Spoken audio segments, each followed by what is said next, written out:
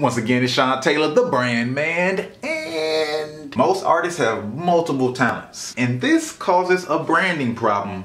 You can't be everything to everybody. You might have a lot of talent, but people only have a little bit of focus. It's just the way our psychology works. If you're a photographer, filmmaker, musician, and many other things, as an artist, I know we hate being put in a box. But for a strong brand, you have to at least pick one in the beginning to put at the forefront so people can focus on it. Even just strictly within musicians and genres, if you look at the strongest music brands in hip hop, they have a very specific energy people associate with them. Think about Gucci Mane, think about Drake, think about Kendrick. All these people have very, very specific energies, not even styles, but energies that you associate when you want to listen to their music for a certain vibe. Look how long and far Kanye went with rap before he really started trying to hop completely over into different lanes. And of course, as always, there's some strategies that could help you jump back and forth a lot more fluidly and keep your brand intact, but that's another video. You know what to do.